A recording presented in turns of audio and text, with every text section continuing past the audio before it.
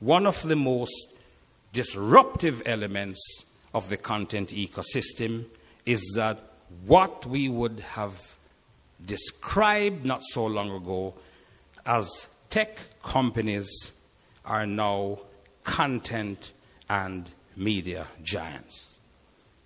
But the one constant in the age of disruption is that content is king.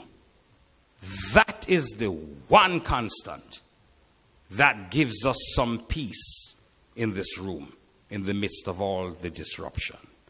It is being delivered over terrestrial broadcast transmitters, over satellite, mobile broadband, fixed wireless, to an ever-widening range of reception devices, TV and radio sets with which most of us are familiar.